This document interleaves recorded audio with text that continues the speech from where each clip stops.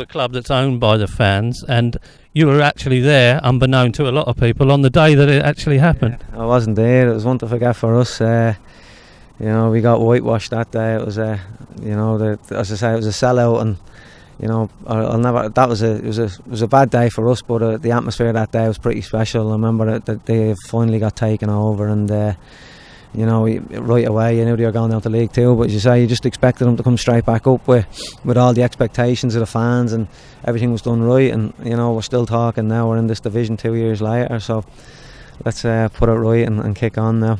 You're looking over a new training ground. Do you see a new era for Portsmouth Football Club? Yeah, as I say, it obviously is, with all the players that have been brought in. A lot of changes. I think people are really excited by everything from the start, with the manager being brought in to all the players like that have been brought in from a higher division. So I think, as you say, the training ground, well, it's different class, and when it's finished, it's going to be as good as anything is out there. So again, it's just, I think it'll only benefit the club in the long term future with attracting players and things like that. When they come and see the facilities here, they're second to none. So again, all these type of things go a long way to attracting people towards the club.